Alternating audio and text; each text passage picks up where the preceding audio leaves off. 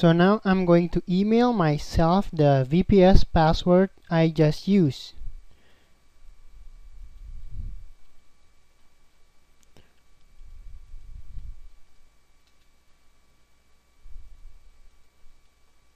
There we go, and click the send button, and there we have it. So I have my own password sent to my email address. So let's close this now. So the first thing is to change your password. After you change your password, here on the top you see there are several functions or controls. To start container is the server itself.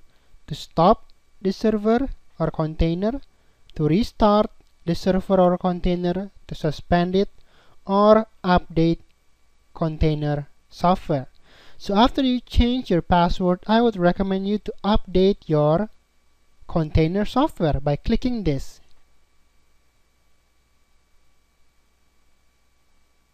So this should update it, and if everything is already updated, it will say that the container software is already up to date. Okay, so let's move forward. On the left navigation menu, you can see File Manager, Maintenance, Resources, Applications, Packages, and Control Panels. I'm not going to go through with all these individual functions, but I will discuss all the necessary functions that you will be using. Okay, the ones that you are not going to be using, we're just gonna run through real quick. Let's go to the File Manager for now. So here is your File Manager. Inside you can browse all the files and directories within your virtual private server. But I highly recommend you to not to play around with this. Just leave it as it is now. Okay, so let's move forward to maintenance. Here we have three basic functions: backups, repair mode, and reinstall. Now this backup is not to back up your websites or databases or emails. This is to actually to back up your server. So don't run this backup unless you want to back up your whole server. This function is recommended to be used when you are making a big changes on your virtual server. For example, if you want, say, to upgrade your Apache web server or your mail server or your database server, you want to update to a newer version. So before you do that, make sure you do a whole server backup through this process. Now each VPS provider has its own restriction. On this particular container we have restricted 3 backups set, and we already have all 3 backups set here. So in order to backup more states, we have to remove some of these backup files. We're going to discuss this whole backup function on another video in details. Now in repair mode, the system will actually recreate your VPS to its original state or reinstall from scratch, but it will use the network settings you already set. Your network settings, your passwords, everything will be preserved. So this is like safe mode in Windows, something like that, to reinstall but use the basic configuration settings you already set.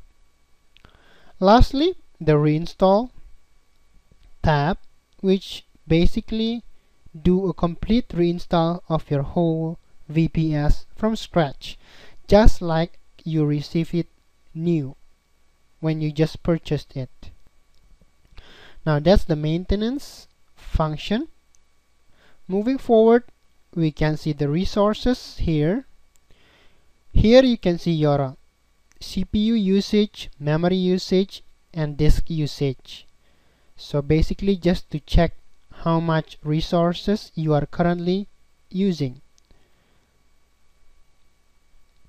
This is you can use this if your website are getting more popular and getting more and more traffic.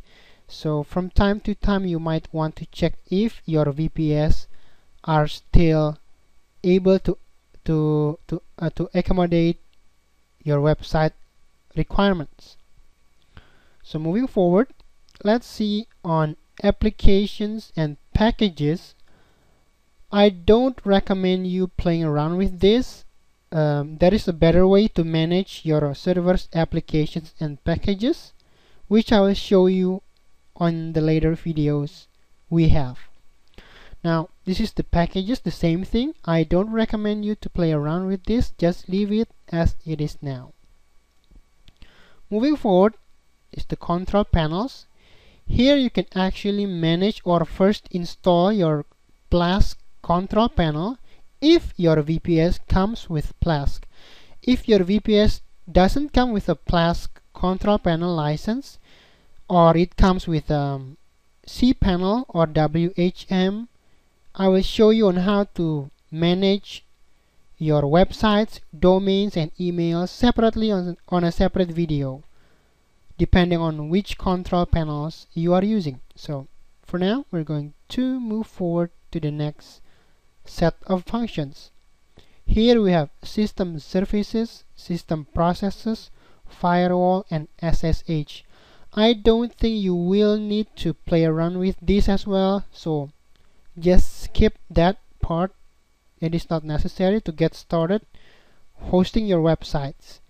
We will, however, discuss all of these settings on a much deeper learning curve later on a separate video sections. Logs, you can see your status changes here, the status changes of your VPS, your resource alerts if your VPS at any given time are using more than the allocated disk space or bandwidth or CPU. You will see all the alerts here, and your tasks log as well your traffic log. So as I said earlier, you won't be playing much with the Parallels Power Panel. All you need to do here is to change your password and update your container software, and whenever you have a system crash, you can restart your container here, or you can shut down your container whenever you need to shut it down. Aside from that, you might want to set your email address here. This is my email address, and so whenever the system is sending out alerts, you will receive it on your email address. That's pretty much it. So it's pretty simple and straightforward. There's not much you can do on the Power Panel management itself, because it's basically to manage your server and not to set up your websites or emails or databases. We will cover that on a separate video just right after this one. So thanks for watching. I hope this tutorial will be useful for you to get started with your VPS.